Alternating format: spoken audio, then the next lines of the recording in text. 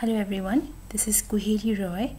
At the outset, I would like to thank St. Mother Teresa Engineering College for giving me the opportunity to speak today for this webinar. Today, I would like to talk about the recent trends in computer vision for self-driving cars. And along with that, I'll also talk about few challenges and scope that is existing currently in this area so that we get an idea of the research perspective of self-driving cars. So with that, let's get started.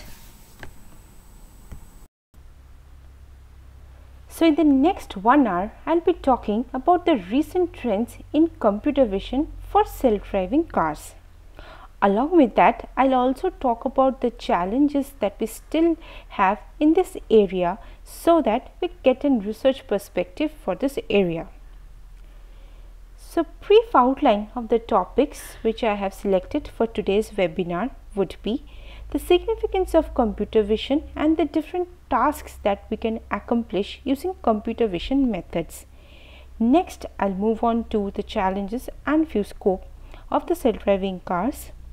This will be followed by the levels of autonomous driving, the level which we are currently in and the level that we are desiring to reach.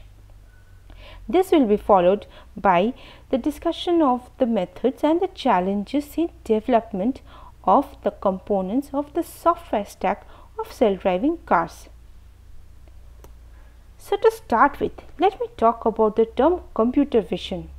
If we break this word into two parts, we have computer and we have vision. Let me talk about the vision first. From human perspective, when we say vision, we mean that the human is expected to see, to analyze and to get out a meaningful interpretation from that image. Because we all know that a picture is worth 1,000 words. Now, in order to extract those 1,000 words from that image, we need to see, we need to analyze so that we can depict the interpretation from that image. Now, I'll talk about few basic tasks that we can accomplish using computer vision methods. So, the first example is of semantic segmentation. As you see in this image, every pixel is labeled as either grass or cat or tree or sky. So, this is what we try to accomplish using semantic segmentation. Next, we will move on to classification and localization. Next, I'll talk about classification and localization. If an image of a cat is been given to a human being, the human being can very quickly identify that this image belongs to a cat. But sometimes only classification is not enough. We might need to find out the exact location where the cat is located in an image. That's when we go for localization. Next, I'll talk about object detection. If there are multiple objects present in an image and we want each of them to get detected, then we go for object detection. And the output which we will get will be bounding boxes around each and every detected objects in the image. Next comes the instance segmentation. This can be considered as a slight extension to semantic segmentation. So after labeling each pixel as to the object that it belongs to, we can also group them so that we come to know the number of instances of a particular class that is present within an object. So in an image, if we want to know how many dogs are there or how many cats are there, we can easily identify from that grouped pixel that how many dogs are there and how many cats are there. This is what the goal of instance segmentation is. So with this, I'll move on to my next slide, which is the self-driving cars. Where are we right now? So the first image which you see here is a picture of one of the first driverless cars that was tested by Carl Benz, but it crashed into the wall. From that time onwards, the automobile industry have been trying very hard to make the car more smarter, more reliable. Now, what do I mean by smartness and being more reliable? By making the car more smarter, we will make the car aware of its surroundings, we'll make the car aware of the obstacles that it might get into crash to. so that it can make its own decision to have a safe, collision-free drive. By reliable, we mean that a driver can comfortably sit inside the car and the car will take the driver to the destination safely. Next, I will talk about the levels of autonomous driving. So, different car companies, they have different expectations from the levels that they themselves decide upon, but in general we have 5 levels of autonomous driving. Level 1 of autonomous driving. In level 1 autonomous driving, the car is expected to give basic driver assistance. By means of basic driver assistance, I mean the car should give a warning of the collision that it might happen with respect to a nearby vehicle or a nearby pedestrian. Next, I will come to level 2, where partial automation is possible, where in scenarios of such upcoming collision, the car can also take charge of the steering. Next, I will talk about level 3, that is the highly automated driving. This is a level which almost many car companies has almost achieved, and it is in the testing phase. In highly automated driving, the car has been made to be smart enough to perceive the environment around it so that it can take its own decision to have a smooth and collision free drive. Next comes the level 4 or the fully automated driving. There is a difference between level 3 and level 4. In level 4, when the car is giving the warning, the driver might ignore the warning or the driver might not listen to it. Even in that case, the car can go to a safe mode. And finally comes the most desired level 5 or the fully automation, where there should be no driver interaction. Next, I will talk about the various components of self-driving cars. So, today's webinar I will talk about mainly sensor fusion, computer vision, localization and path planning. Now, I will give a brief outline of all these components. Sensor fusion, this plays a very crucial role in the development of software stacks for self-driving cars. By means of sensor fusion, we tend to get an information about the environment around us. I mean that we need to get information about the various obstacles or whether be it static or dynamic around us by means of the sensors that is mounted on the car. The car here, that is our car, the self-driving car, is also referred to as ego vehicle. Next comes the computer vision. Perceiving the information about the world around us is alone not enough. We need to properly analyze to find out which are the obstacles that might be a hurdle for us, to understand which of them are relevant for us to get into a decision making for path planning. Once this is done, we should also find out precisely where the eco vehicle is located. That can be accomplished using localization part. With all this input, the ego vehicle is now ready for the path planning, that is to make the decision for its own trajectory. With this, let's move on to the next slide, the sensor fusion, which is the first crucial part of the development of software stack for self-driving cars.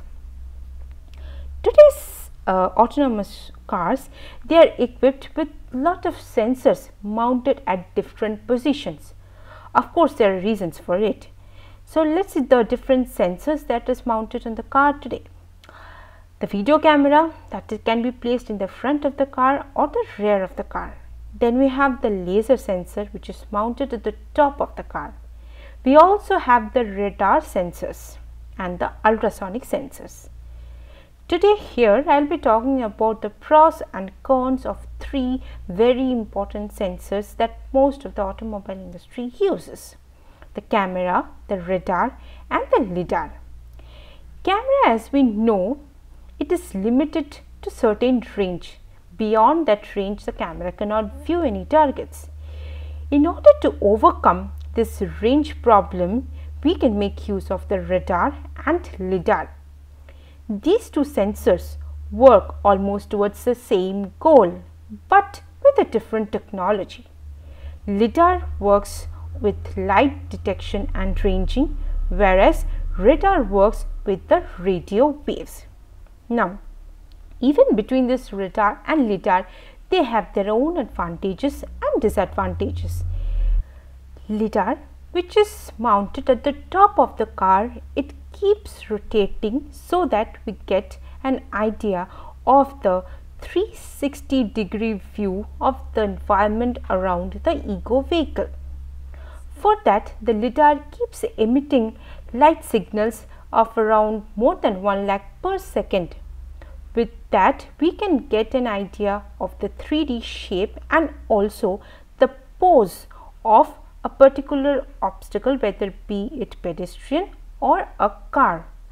But on the other hand, it does not give us much information about the appearances of the car, like the color. So for that, again, camera is useful. On the other hand, the lidar often tends to lose the sight of the target on certain curve, and that's when radar will come into picture. For big trucks, for which we need to get the sight of targets till quite a far distance, radar is very useful in that. Not only that, radar also gives us information about the velocity. So for that, radar is useful. And there is one more aspect, the weather aspect. We all know that we need to have lot of processing to be done if we are going to use the camera images in scenarios like fog or in darkness. In that, radar will be useful. So let's talk about what output we are expecting from this perception component. We are expecting the precise 3D positions of all the objects, the velocities, the acceleration, and also the object classes, or whether it is a bicycle or whether it is a pedestrian or whether it is a car, and also the static components like traffic lights or other signs on the road. With that, I'll move on to my next slide, which talks about certain method and the challenges in the sensor fusion part. I'll explain a bit about the first picture here. Here, as you see, we have a picture of a 2D image with a car detected with a red color bounding box around it, and we also have the corresponding depth image, which gives us information about the depth of certain obstacle or object in an image. With the information, we can have this particular area of the car and we can map it to the point cloud. Before talking about point cloud, I'll say what it is. Point cloud is nothing but the information about different points of the environment, the information of which we are getting using the lidar. Since we get information of so many points, it is named as point cloud. So let's come back to the mapping between the camera and the point cloud image.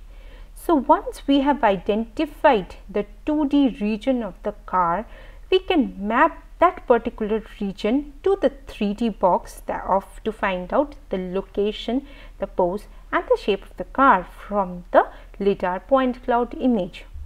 So this is just an underlying principle of how we can fuse the data from the 2D image from the camera as also from the point cloud image that we get from the lidar. This is very important to do this mapping. That is because just imagine if we are going to process the information of the 1 lakh data that we are getting from the point cloud, it is very time consuming. So we need to compare and filter out the obstacle which is actually relevant for us. Next, I will talk about the algorithm that we mostly use for the sensor fusion part, that is called Kalman filter. Kalman filter definitely has its own gritty mathematics inside it, but the underlying principle is very simple. It works on the basis of the prediction and the updating of the measurement. So what do we predict and what do we update? Now let's start with the initial phase of this Kalman filter. We have the initial measurements that we obtain from different sensors. Using those initial measurements, we predict the state of those objects in the next time instant. Also, in the next time instant, we will be getting new values or new measurement. Using those new measurements, we will update our predicted state, the predicted measurements that we had for the object. So, it keeps on going in a loop for prediction and updation. So, that is what the two-step estimation problem is being solved using Kalman filter. Now, what are the challenges that we can face in the sensor fusion part? One challenge I have already mentioned, that is the increased processing time of the scan points. So, that is why we need to filter out the relevant portions. Apart from that, we also expect high precision and high recall in the sensor fusion part. Now, what does that mean? In high precision, we expect that there should be no false detection. For example, if there are two cars in front of us and one car is getting detected as a static stone or some signs on the road, then that is not what we are expecting. So, that is what high precision means. And next comes a high recall, that is even more crucial. That is because if we are having two cars on the road and if one car is not at all getting detected, then the car might definitely go and crash into that undetected car, right? So, getting high recall is even more crucial. So, let's see how we can achieve this high precision and high recall. So, broadly speaking, there can be two approaches for sensor fusion. One is the late fusion, the other one is the early fusion. So, what is that? In late fusion, we have the detections coming up first. We have all the detection coming up from the camera and we have all the detection that is coming up from the lidar, so that we don't miss any detections. So, obviously, late fusion leads to high recall. Next, I will come to early fusion. In early fusion, we do the fusion with respect to the raw outputs that we are getting from the camera and the lidar. So, this early fusion will lead to high precision. We might miss some obstacles, we might miss some detections, but we won't get any false detection. So, that is what high precision is, and that can be achieved using early fusion. Now, both are having their own pros and cons. So, when we are designing the sensor fusion component, we should have a trade-off between these two, and we should also be careful about the efficiency of the output that we are getting from the sensor fusion part. If you want to get an idea of how the sensor fusion works, you can make use of different data sets which provide us the point cloud and the camera data as well, and you can try out different mapping approaches between the 3D data and the 2D data. So, we can get an idea of how we can fuse the camera data and the lidar data, and this can be a good project for the final year also. So, you can think about it. Okay, next I will move on to my next component, that is the environmental perception. So far, I have been talking about how we can obtain the information or how we can combine the relevant information from different sensors that is mounted on the car. Now, I will talk about the analysis part. Like after we are getting the information, how we can exactly analyze which is relevant for us and which is an obstacle that might cause hurdles for us for driving. So, few examples are the lane detection, the curvature and the center alignment. Next we have the traffic sign detection and recognition. This is also quite important.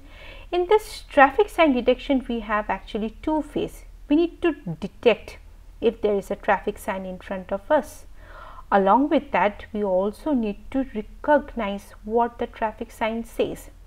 Like in this example image, I have shown a traffic sign which says 50 km/h.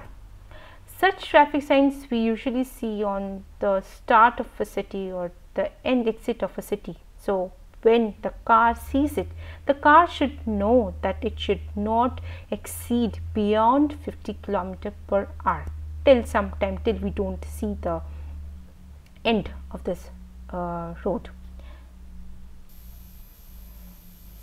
So next I'll talk about the different detections of VRU. So VRU stands for vulnerable road users. That basically refers to the pedestrian detection, the vehicle detection, the dynamic portions. Now usually we do the object detection for this, and the output which we get is a bounding box around the detected objects or the detected pedestrian, the detected vehicles. A final level of detection or analysis is sometimes required. So in that case we go for semantic segmentation, which we have already discussed in the first few slides. That is, we label each pixel as to whether it belongs to a particular class of object or not, whether it belongs to a car or it belongs to a traffic light or it belongs to a pedestrian. So how can we achieve this three things, and what are the key tasks, and how can we achieve this? There are three main tasks that we try to accomplish in this environmental perception part, that is the detection, the tracking and the semantic segmentation. Detection is nothing but detecting the objects around us. Detection alone is not enough. We also need to classify what those objects are, whether it is a car or whether it is a pedestrian. So for this we need to have two different neural networks, one for detection and one for classification. Mostly we make use of CNN or the convolutional neural network. It is a part of deep learning basically. So very briefly I will tell you about CNN, which is the convolutional neural network. Unlike the traditional machine learning algorithms, the efficiency or the performance of a neural network has been found to increase when it is scaled. So the scaled form of neural network has led to the deep learning or the convolutional neural network. Of course, there are a lot of variants of convolutional neural networks, but we can make use of the different networks like VGGNet, the Google Net. These are just few examples of CNN that is mostly being used currently. And for detection, we make use of RCNN, that is the region CNN, and also the different variants of RCNN, which is the fast RCNN and the faster RCNN. Next, I will talk about tracking, which is also an important task of environmental perception. So why do we need tracking when we are already doing detection? We are already detecting the objects in each frame. Then why do we need to do tracking also? What will we gain out of it? So tracking in a way is much efficient when the detection fails. For example, if in a certain video frame a particular car is occluded by a big truck, then tracking can help, because tracking tends to track the objects that has been detected in the previous frame. Since position and velocity of the cars doesn't change much across the video frames, this can be of useful information in order to track the cars. Next comes the semantic segmentation, which we can make use of in order to label each and every pixel to a particular class or object, be it a car or a tree or the sky. So for this we make use of another variant of RCNN, that is the region CNN, which is called mask RCNN. So what this mask RCNN does is, I'll go to the previous slide. As we see that we can detect a pedestrian when we can have a bounding box around it, but not all the pixels within this bounding box belong to a pedestrian.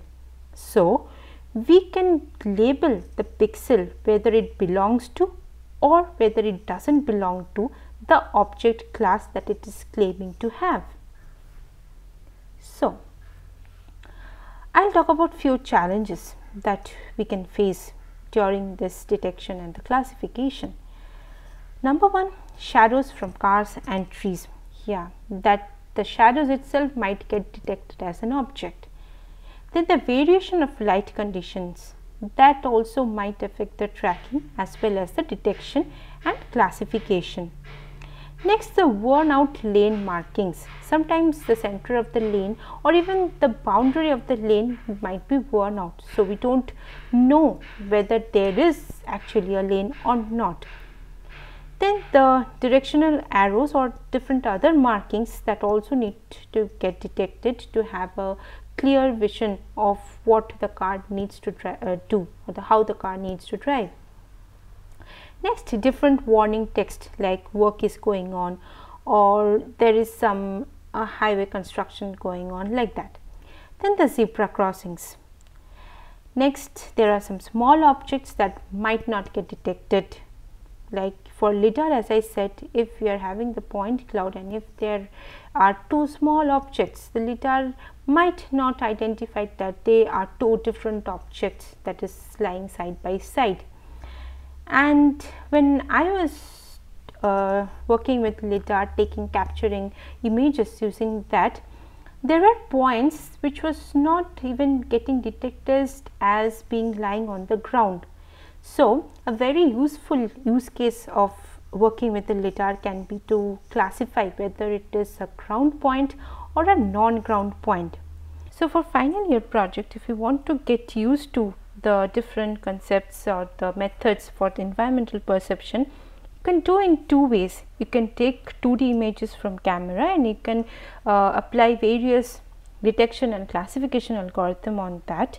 On the other hand, you can also buy your own LiDAR and you can get some point cloud and you can try to do a mapping between different regions from the point cloud to the camera.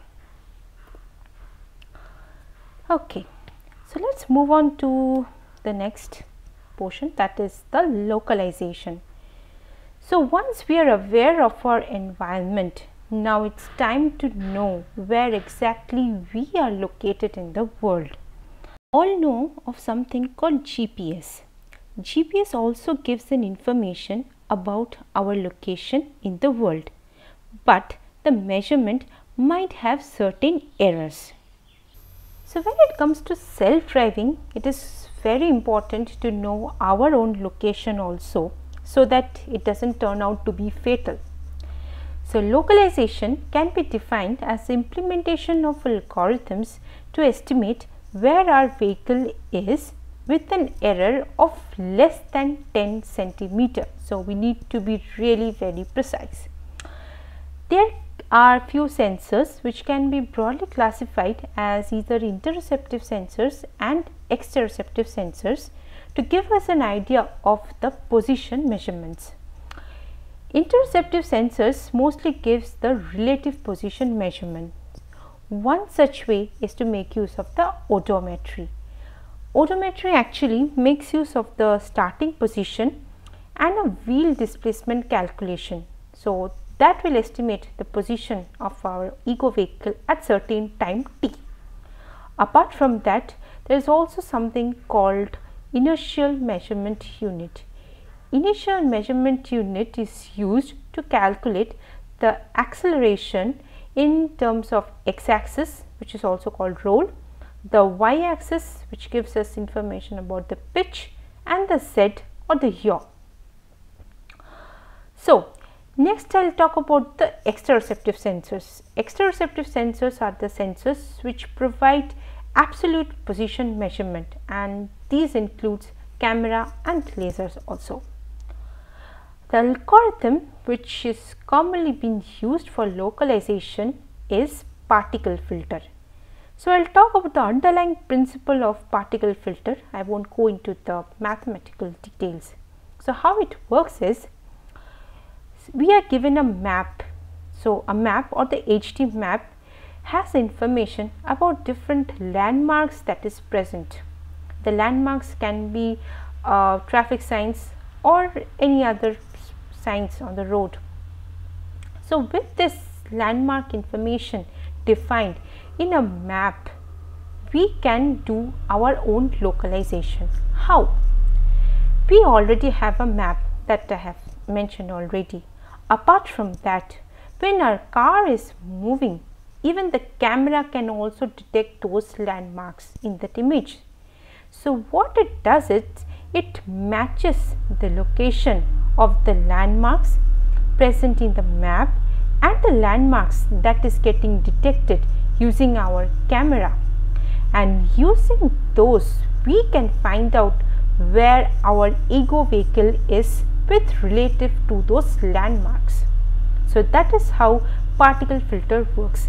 It makes a comparison between the observation of our sensors with the environmental map. So, what if we are not being provided with a map of the landmarks? For example, there can be cases where there is no prior information to the landmark which is present around us.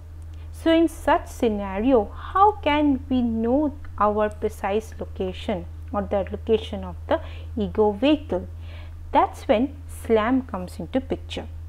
SLAM is nothing but simultaneous localization and mapping. So, what we are going to achieve with this? We are going to get the idea of the map around us, and we will also find out our own precise location. So, that is what simultaneous localization and mapping is. Primarily, we will make use of the visual simultaneous localization and mapping, which in short we also call VSLAM. Now, why it is visual SLAM?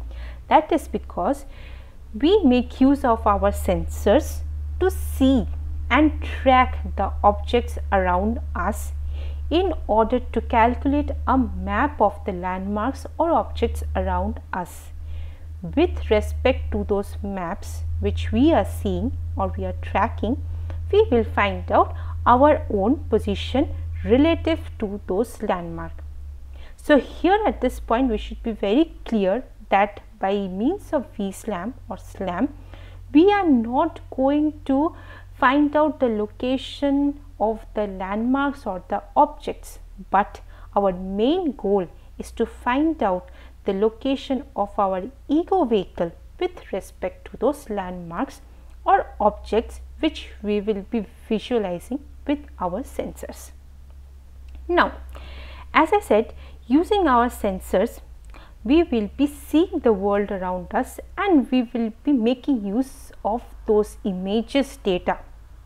Now, the way we will be making use of this image data can be classified as either sparse or dense or feature based or direct.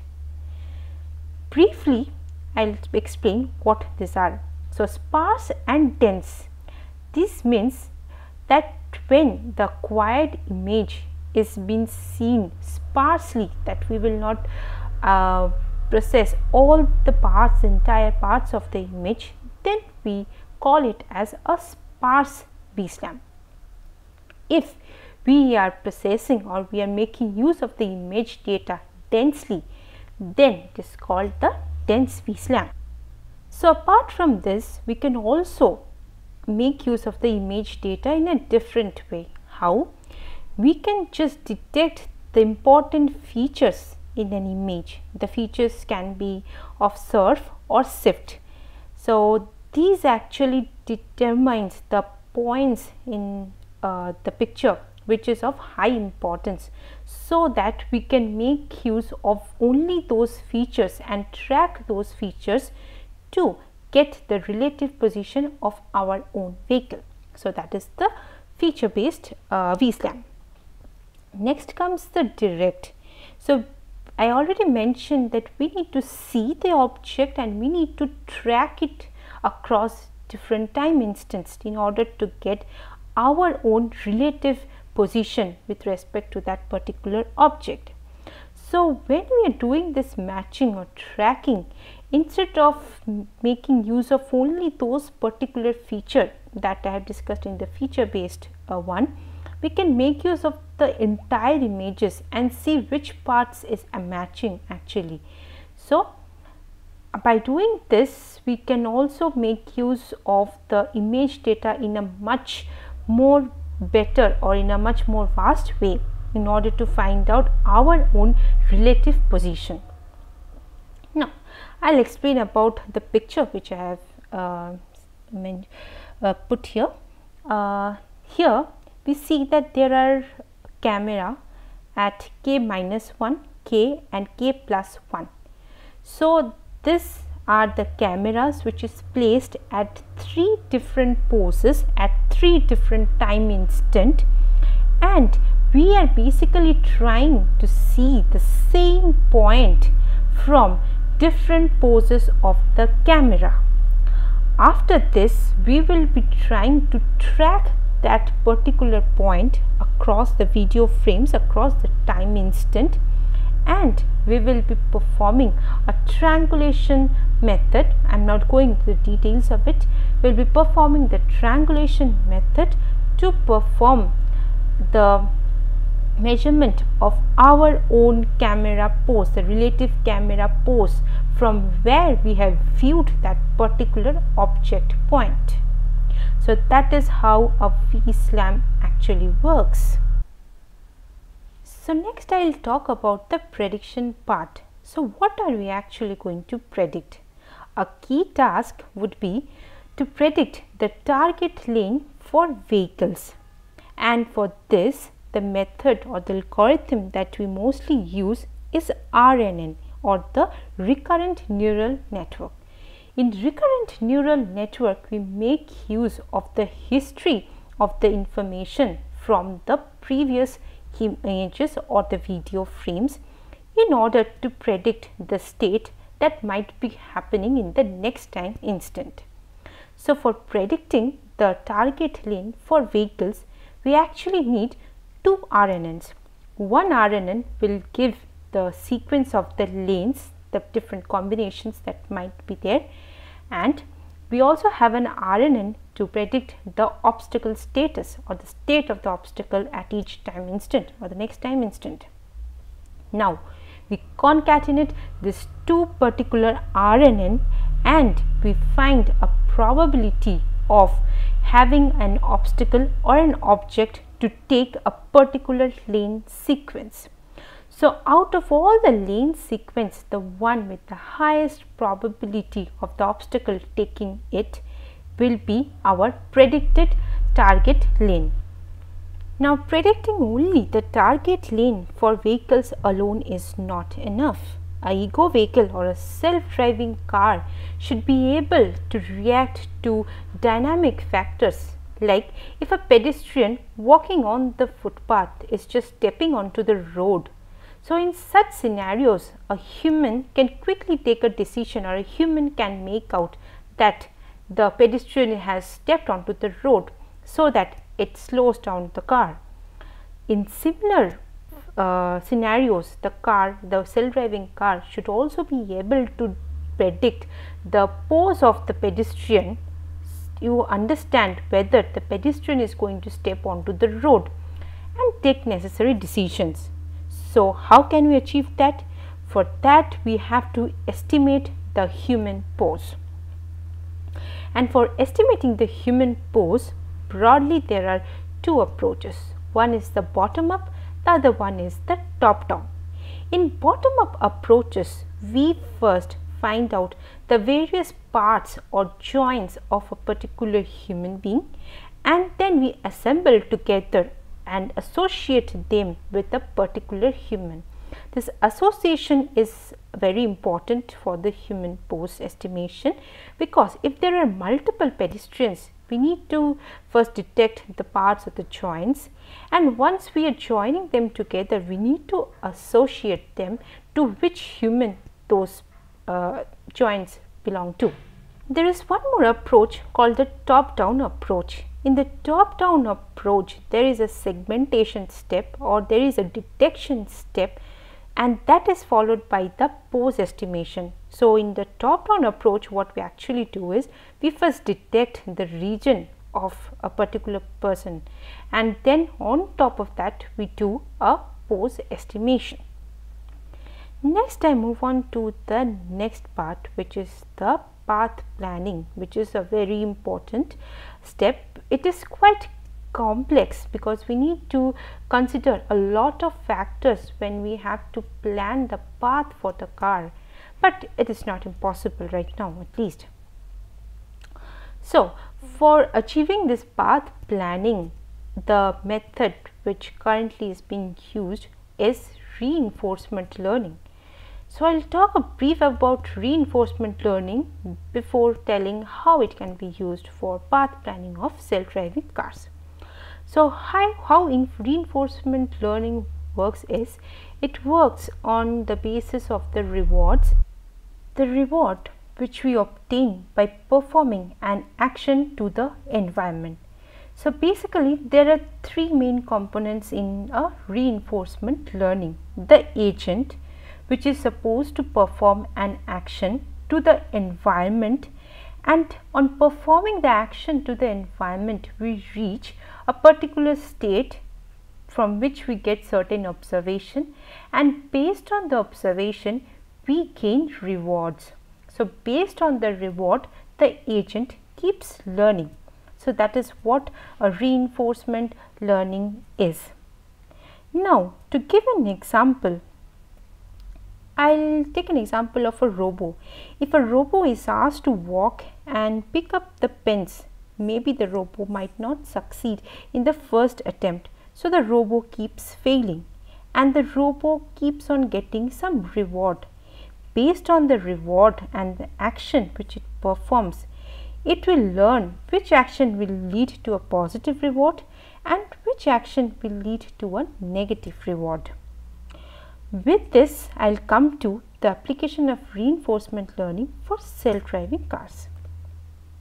Now, as I said, we need to have a record of the reward value for every single action that we are going to take. Then only the agent or a robo can learn which action will lead to positive or negative reward. Now, let's apply this reinforcement learning for self-driving car.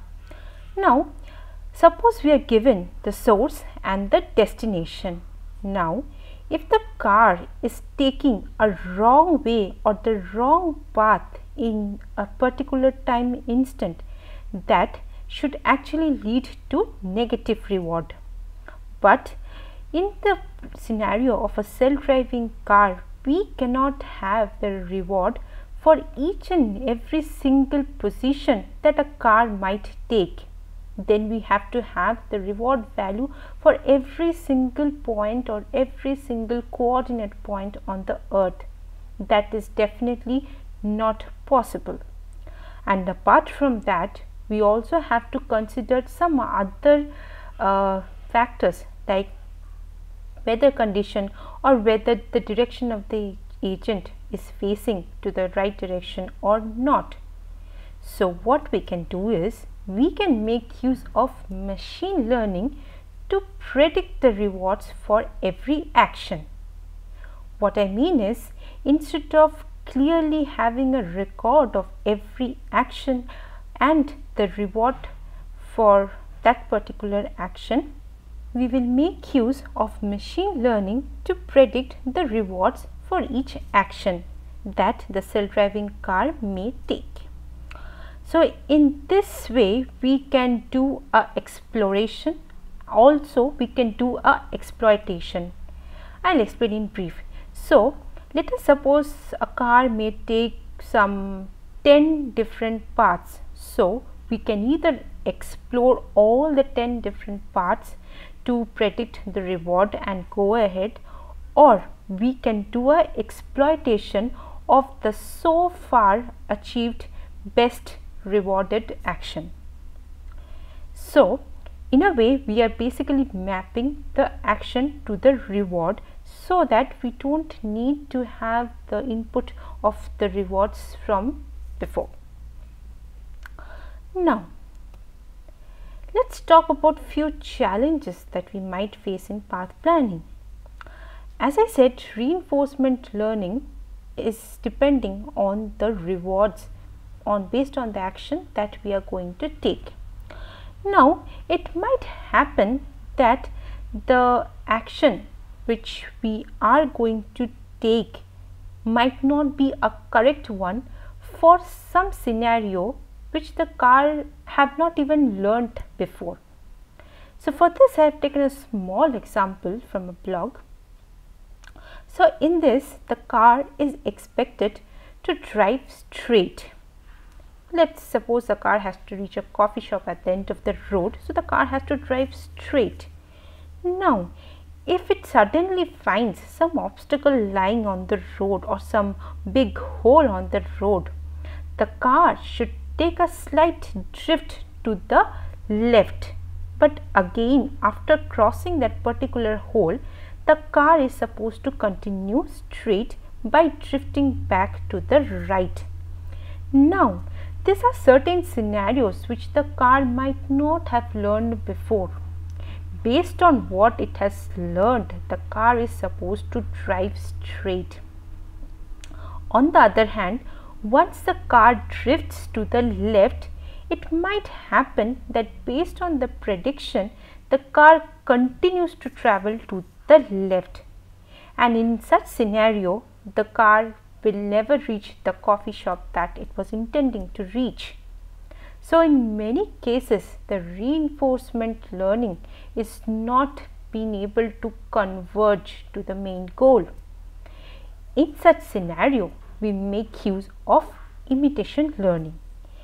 Imitation learning actually makes use of supervised learning by collecting such off-course scenarios. Like as I said, that if there is an obstacle or if there is a big hole on the road, on the path that the car was intending to go, the car should be efficient enough to take a proper decision when to drift and when to drift back to the actual course. So to make use of learning in this scenario, we need to collect more training samples of this off-course situations that might happen. Since it makes use of a supervised learning that it has to take, we sometimes refer to this type of learning as the expert demonstration. Okay, so in order to deal with this drifting where there is no expert decision available, we make use of the off-course situation collected before and the behavior that the car should perform on such off-course situation. So this is what an imitation learning is. Now with this, I have almost reached the end of the session. So I'll again summarize few key takeaways from this session. I have discussed about the various components of the software stack of the self-driving cars, and I have discussed few projects that you might think to take for your final year. So out of that, for sensor fusion, I would suggest the mapping between the LiDAR data and the camera data is quite interesting. Next, for the environmental perception, I would say you can make use of the LiDAR data as well as the camera data. With the camera data, you can detect lanes, or you can also find out the curvature, or you can make use of different detection and classification algorithm to perform the semantic segmentation stuffs. Next, for prediction part also, you can make use of RNN to predict the lane of certain cars. So with this, I would say thank you all for being patient and for listening to my lecture. I hope you found it to be useful. Thank you so much.